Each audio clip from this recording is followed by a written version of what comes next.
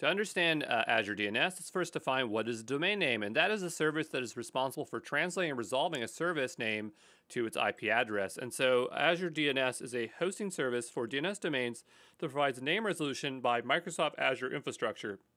So imagine you have a domain, you want it to be managed by Azure DNS, and then you can make records like www to point to a specific Azure resource. That's the idea behind there.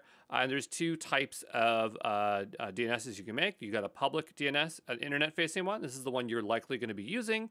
So this allows you to manage your domain for internet-accessible domains, point your domains to your website, or creating records that you own the domain, or that you are pointing emails to your email server, so things like that. Then you have your private DNS, which is internal facing. This allows you to use your own custom domain instead of the Azure provided domains. So Azure has its own provided domains, which are fully qualified domains for a lot of services. A great example of this is Azure Storage Accounts. And so that link there is its fully qualified domain.